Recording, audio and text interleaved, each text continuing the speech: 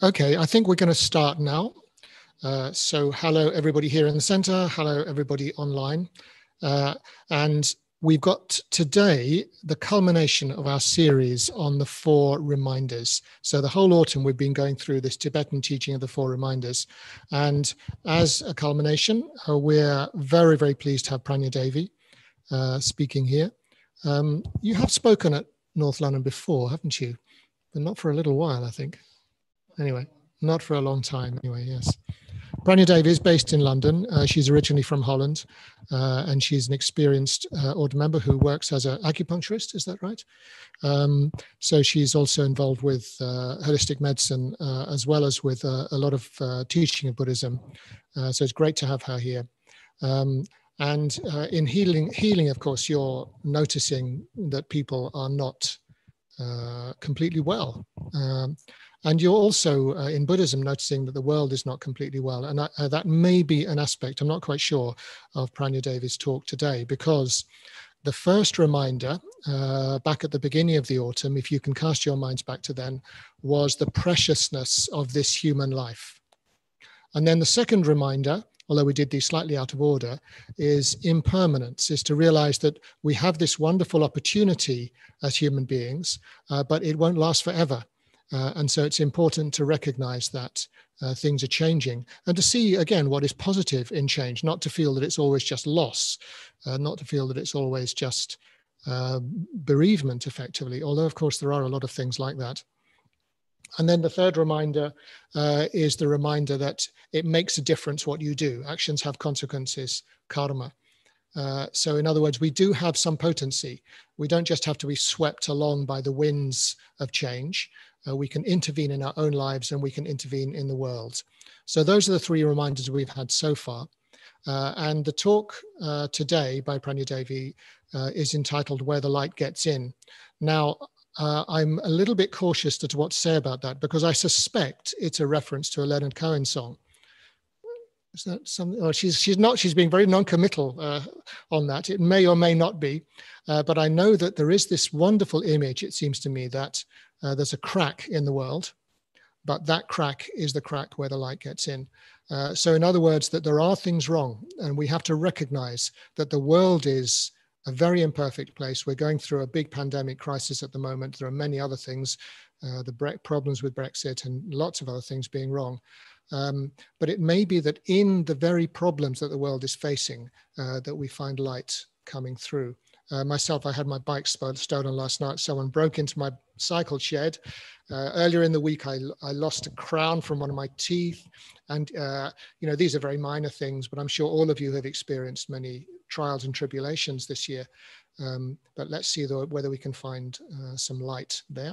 And I'm going to hand over now to Prajnadevi. So where the light comes in. Thank you, Ratnaprabha. It's really nice to be at the center. I've not been here since early February for an order weekend. So it's really nice to see people three-dimensionally. So lovely to see you all. And also hello to everyone tuning in at home, wherever you are. Yes, this morning, today, going to look at the fourth of the four reminders, or the mind-turning reflections, as they're also known.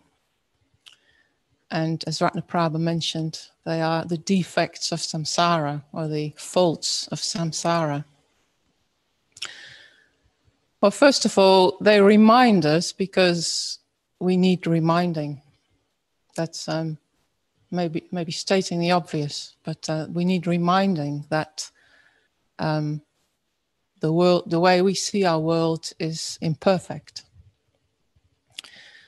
And they're mind-turning reflections because by reflecting on these truths, these dharmic truths, we can turn our mind from outside, so finding pleasure or satisfaction outside ourselves, to turning it within our own mind, turning it towards a Dharma path. So that's the turning aspect of the mind-turning reflections. So these are all fundamental truths. They're actually truths you can't really argue with.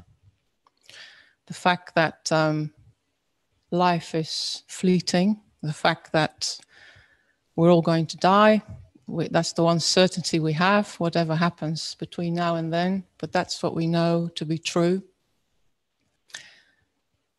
The fact that actions have consequences, we kind of know that. But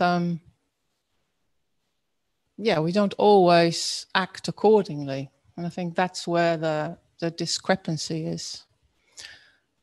So the faults of samsara, just to sort of define what samsara is actually, for those of you who are unfamiliar with that word, it's really the way we see the world. So we have our experience through wrong views or through an unenlightened perspective.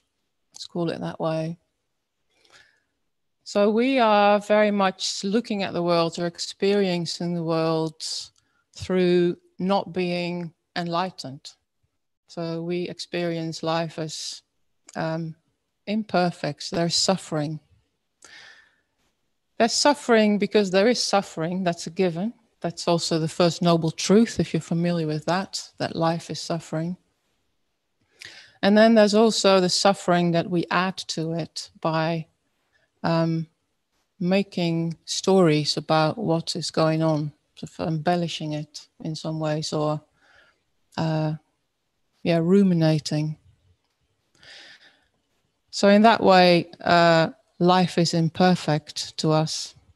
And the main default of samsara really is that we put ourselves at the center of things, that we tend to see life or the world through our particular viewpoint with ourselves at the center. So even though we can experience life as, there's suffering, it's from our very subjective point of view how we experience life. And as we may know from the wheel of life, that our lives we are driven on the whole by craving and aversion and ignorance. If you're familiar with the wheel of life, those are the three things at the hub of the wheel that drives all of human existence, drives all of our lives. The fact that we don't really know what's true a lot of the time, and the fact that we are either drawn to things or averse to things in life. That's our response to whatever happens to us. It's either neutral, although never neutral for very long, and then we either want it or we don't want it. Sort of in very sort of crude terms, that's pretty much how we live our lives. So we want more of what we like, what we feel attracted to, and we want less of that which we don't feel attracted to, which we're averse to, or things that don't make us happy. That's kind of how we operate. So the I is the ego project. So the default of samsara is really that we are almost in the way of actually seeing things as they are. We experience life through our own eyes, through our own imperfect view of the world, of experience. We're kind of delusional. And we're all in it together. I think that's kind of what makes it harder to see, because we're all in that same boat. We're all in that same boat of samsara. We're all heading for death, basically.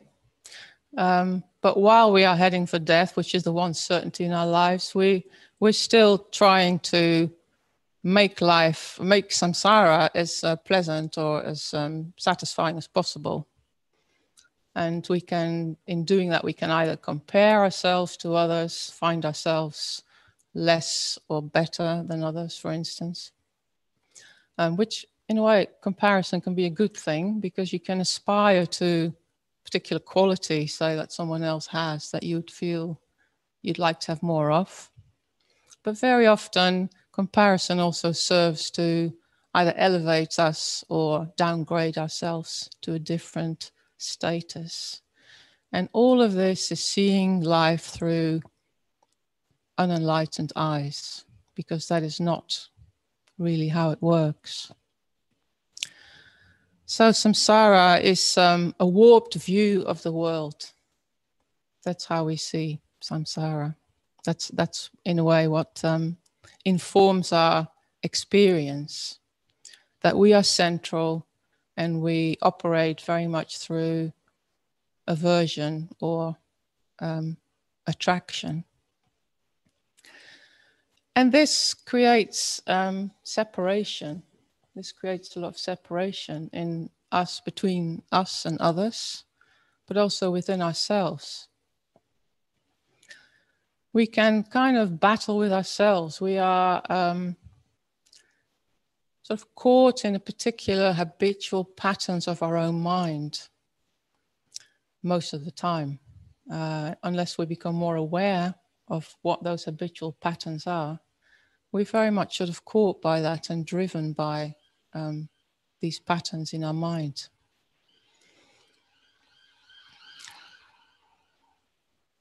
So the reminders are actual fundamental truths that you can't really argue with. And I remember when I first came across Buddhism or the Dharma, just like over 30 years ago, that was like a relief to me to see things put in that perspective.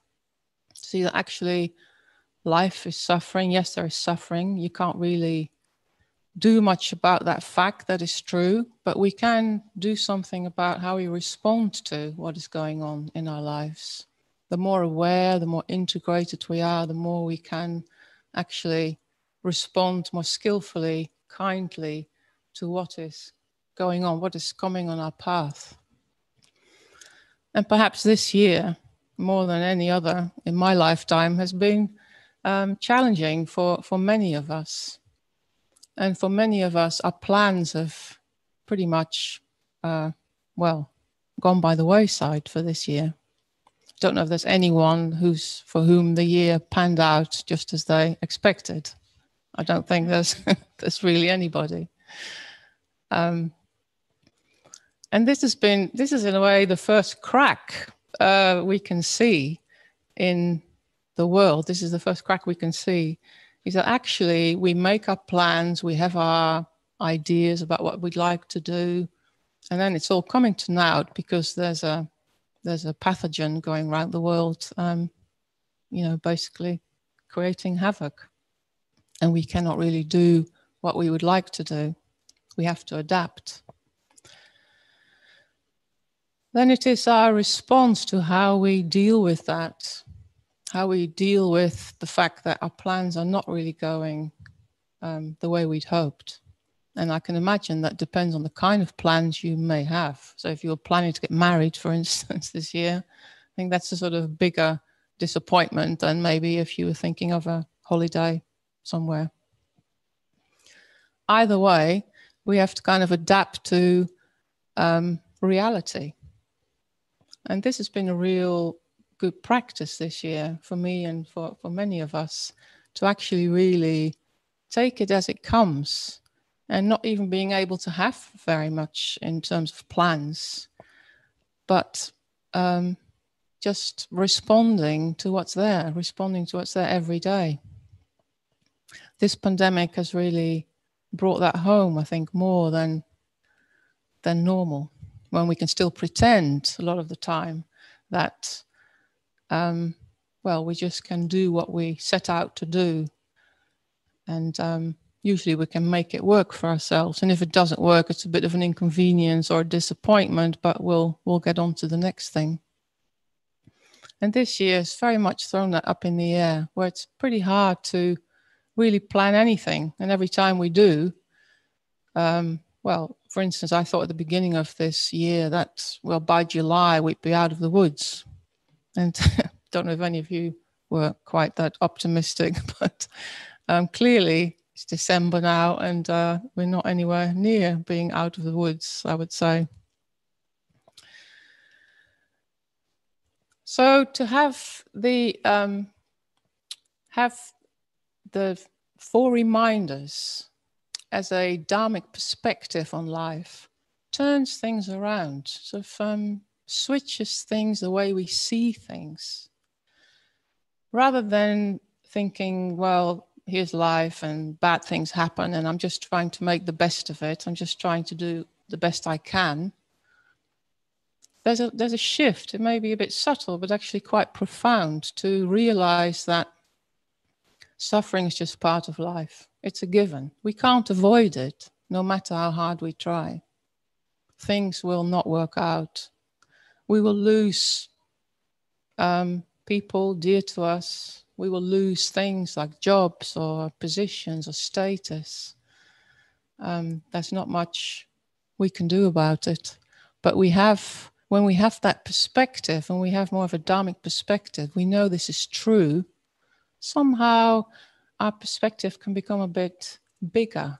We're sort of less involved in our own ego project. We're a bit less concerned with how we can make things good and pleasant for ourselves in our own little orbit, but actually see that things are not going according to plan necessarily. And that in a way, the fact of having a plan or having ideas is really what causes havoc, rather than the plans going awry, if you see what I mean. It's more a view of wanting a certain outcome, wanting things to go a certain way. That is what is wrong with the world. So in a way, the world is just the world. Our experience is just our experience. But the way we argue with reality a lot of the time is what is the problem. That is really what is the problem.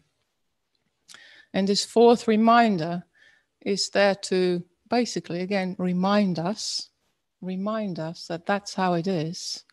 And that a lot of the time, if we argue with reality, if we argue with what is actually true, we cause ourselves a lot of pain and hurt on top of the pain and hurt that's already there. It's almost like we're making it worse. I don't know if you're familiar with the analogy of the arrows, where the first arrow is shot and it hurts. And then we start to make a story about who shot the arrow, what we're going to do about it. And that's the second arrow that we cause ourselves. It's the second sort of injection of pain and suffering that we bring about ourselves. If we could just stay with what's painful or what's difficult or unsatisfying, it would just be that. It would be painful, difficult, unsatisfying. Knowing from the reminders that things are transitory, knowing that also it won't last.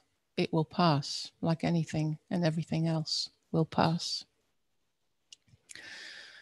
So a dharmic perspective, having that as a bedrock of our experience, not seeing the world in a different way, seeing it as it's just unfolding, it's just happening. Here we are, don't know how we got here, but here we are, and we're just living our lives. It's just unfolding. And we can have that perspective, that dharmic perspective of what is true. The fact it's transitory, the fact that actions have consequences, the fact that life is actually a lot of the time unsatisfactory, not giving us what we'd hoped for, perhaps. Knowing that that is true can kind of make us relax a little bit more, rather than feeling we need to grasp for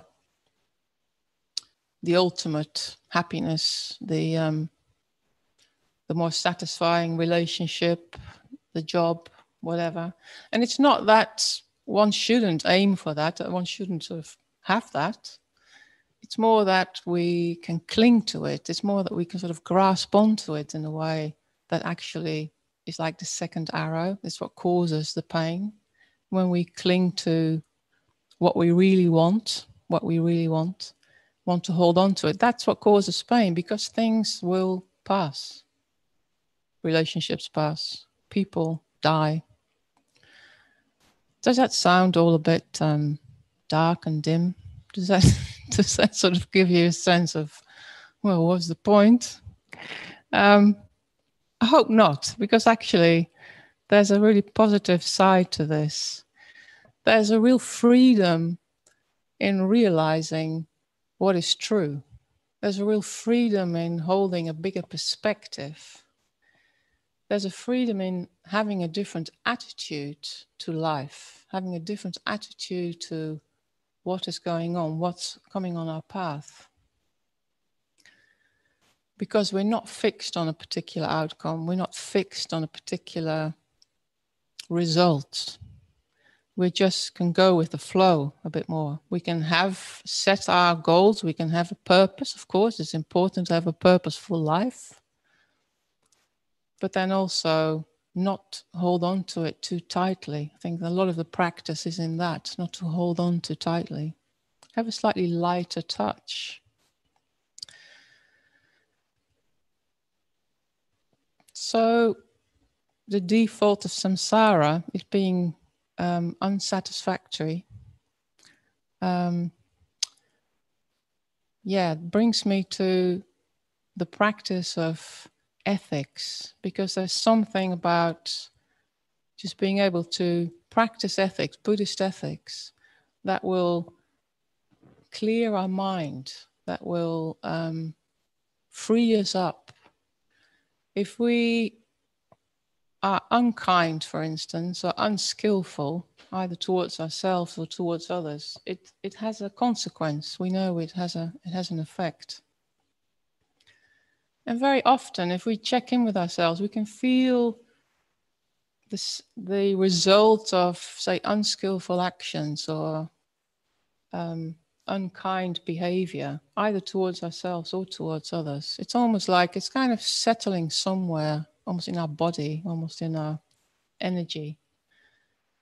And when we can act kindly and skillfully, there is a release, there is a relief of that frees us up. So living an ethical life is quite important. It's kind of fundamental to being able to see this unsatisfactory of samsara and hold it lightly, that we don't have the consequences of unskillful actions. I was standing in a queue the other day outside the post office, my local post office, waiting for it to open at 9 a.m. And there was already quite a queue. And for the fourth time in 2 weeks that I was standing in the queue waiting for it to open at 9 a.m., the post office didn't open at 9 a.m. They just weren't there. 5 minutes, 10 minutes, 15 minutes. It was quite cold, and a lot of people it was quite a queue, a lot of people standing there. And the fourth time that I was having this experience, I found myself getting more wound up. I found myself just wanting it to be different, basically, wanting them to turn up and open shop. And behind me was this elderly woman, and she was leaning on her shopping trolley, clutching a letter. And she was mumbling behind her face mask, like, I thought they were supposed to open at 9. I said, yes, but they're not. And I thought, what I need to do is file a complaint with the post office to just sort of say, they're just not opening on time. This is the fourth time in 2 weeks. I was starting to feel quite sort of righteous about it. And then I thought, I can do that right now on my mobile, just sort of, type in a little complaint to the post office. And as I was doing that, there was a woman behind the older woman who said to the older woman, she said, oh, are you just posting a letter, love? I'll do it for you. I'll take it in. You go home. You'll be warm. And she said, oh, thank you. Thank you. That's really kind. So she handed her the letter and trotted off home to be in the warmth. And to me, that was a real sort of instance of like, ah, yeah, my response, even though well meant, wasn't quite the one, wasn't quite the one. And the response of the woman in the queue who offered to post the letter, that was a compassionate response. That was a kind response to someone standing in the cold for 20 minutes waiting for the post office to open. So my life is full of these kind of incidents where, I always think I could act kinder, I could act more skillfully, I could act more compassionately. If only I would sort of leave myself out of it a little bit and sort of see what's actually needed here, rather than it being part of my ego project and thinking, a bit righteous, I've got to make a complaint here for the benefit of everyone in the queue. Although in that very moment, of course, that wasn't really going to solve anything. And I still haven't had a reply, by the way. Yeah, so the ego project, we're at it all the time, aren't we? And it's a bit like we can make samsara comfortable for ourselves, knowing what we know, knowing that life is fleeting, knowing that it comes to an end, and we can still try and make the best of it and make it as comfortable as possible. But still, there's us, there's the I at the center of it. There's just I making it comfortable for myself, make it more palatable for myself. It's a bit like moving the furniture, getting new furniture into the room, but you're still in the same room. And we're very much still in that same boat, all of us. We're in that same boat, heading for death, basically, not to put a finer point on it. And how can we sort of see that, recognize it? Because I said before, it's harder to see that because we're all in it. So it's hard. It's almost harder to take a stand, to sort of step away from that, step back from that a little bit, get a perspective on life and what's happening, and see it through that dharmic perspective of what is true, even though people around you don't. That's almost more challenging, because it's very compelling to, just make life while it lasts very comfortable. In a way, again, nothing wrong with making life comfortable in itself. But if that is an end in itself, then you're limiting yourself. We are limiting ourselves. So in order to transcend, to go beyond that ego project, we need a bigger project. We need to serve something that is greater than just our own purpose in life, of where we want to get to. We need to realize that we're all interconnected, that we are not entities on our own, that we're not just living our lives while other people live their lives in our own little cells. Because that is often the view we can have. And the more involved we are with ourselves and our own things, goings on, the less we can see that, actually we're all in it together. And we can see ourselves mirrored in others, and see others are mirrored in us. We are all very much connected.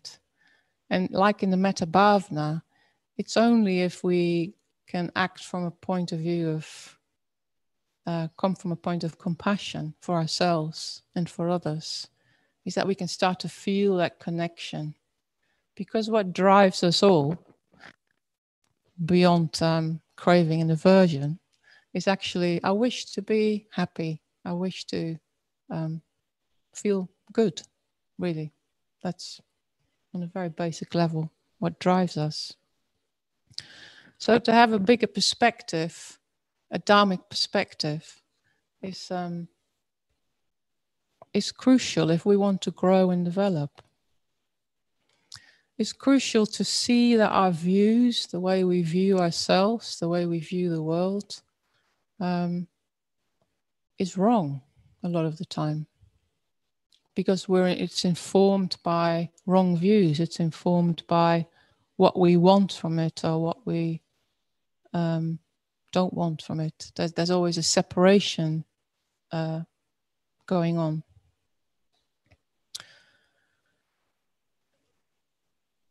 So it's our attitude that needs to shift.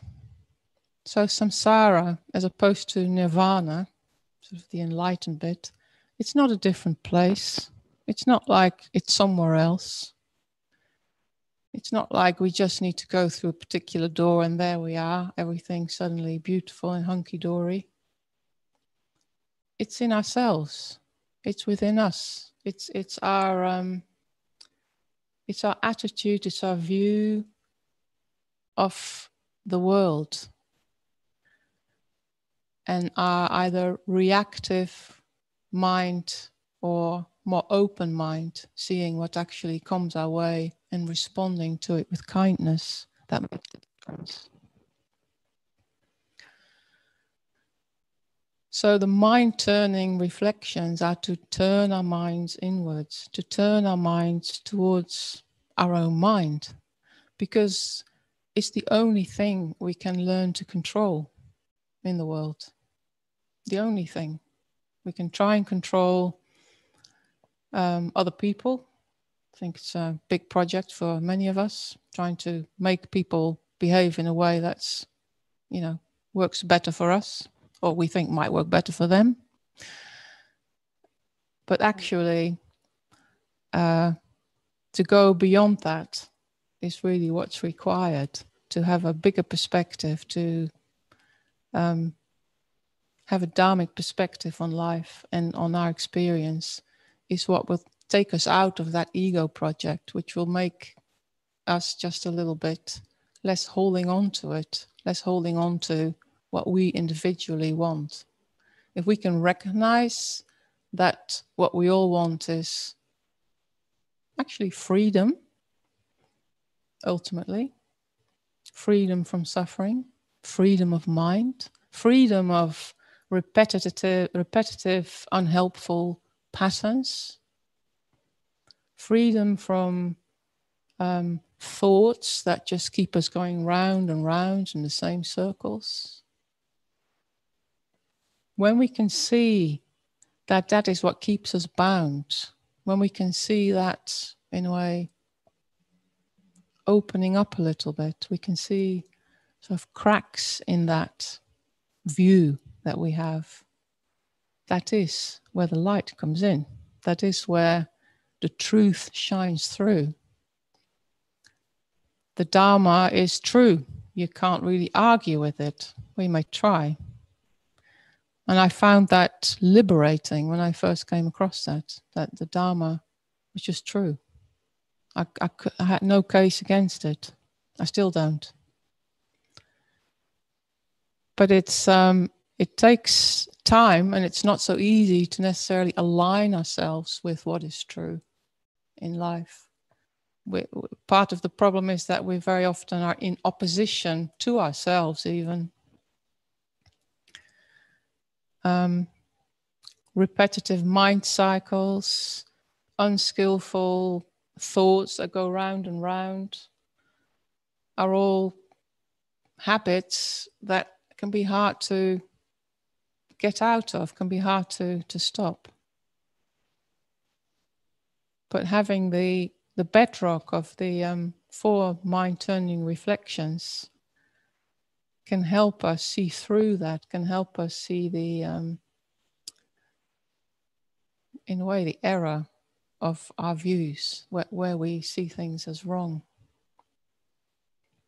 Things are not going to last forever. Although, of course, we very well act like it. This is where we are kind of in opposition to what is true. We know we're going to die, yet we don't know it. We know other people are going to die, our parents, friends. Yet when they do, it comes as such a shock. It's so hard often to reconcile ourselves with that.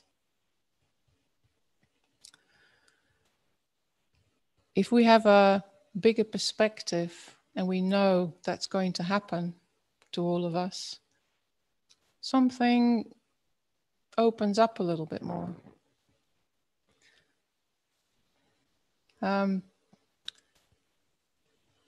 Turning towards our own mind to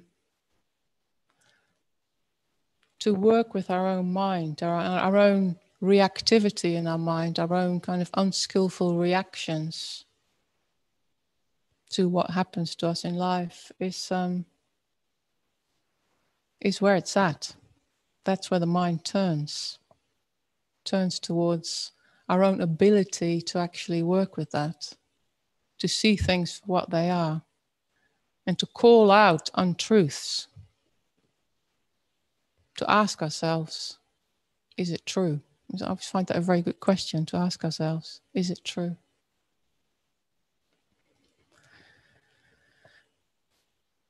Yeah, these reflections are really designed to, really put our nose right up close to what is reality, what is true.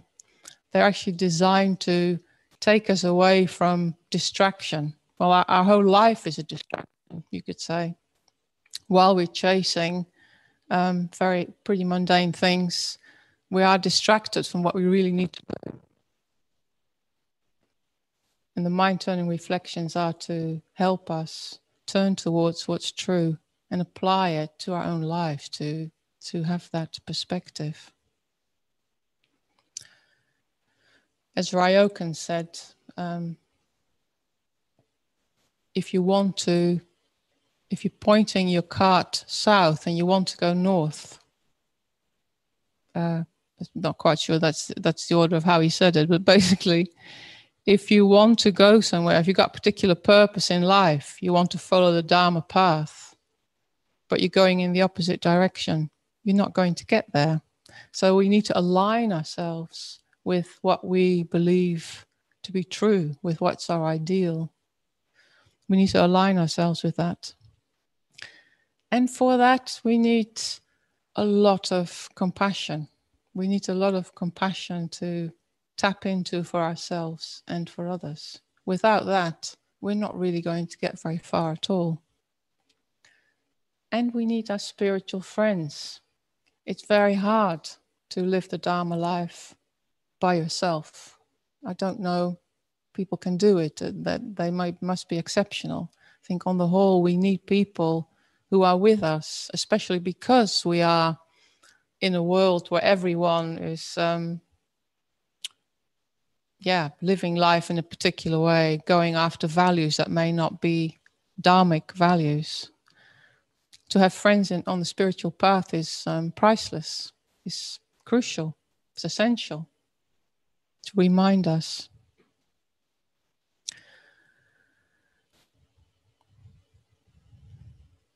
So to make our lives purposeful, to have the Dharma as our leading light, and that light that comes through when we see through our own wrong views, the way we experience life.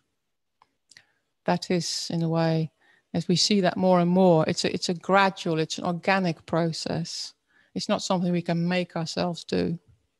So it's an organic process. And the more we use that perspective, the more we apply that, look at the world through that lens, the more natural it becomes to us. It just becomes a more natural way of living our lives.